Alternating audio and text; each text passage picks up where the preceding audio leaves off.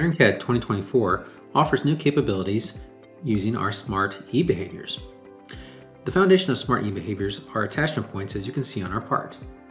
Usually you can select on a part and select these. In some cases you have multiple attachments sitting on the same location and it's difficult to hit those. In the past you would hit Ctrl-Alt and then select to get a list of the two available attachment points or multiple attachment points at that location and be able to select those.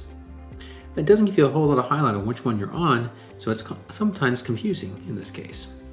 What we have added is a new option that you can select any attachment point by right-clicking and going to the Set Name and Behaviors. And you'll see a new option that shows all the attachment points on the available part or assembly that you have selected. And you can quickly select on those and it will highlight in the scene which attachment point you're using or working on at that time, where you can set values, change various settings on each one of these for the desired behaviors.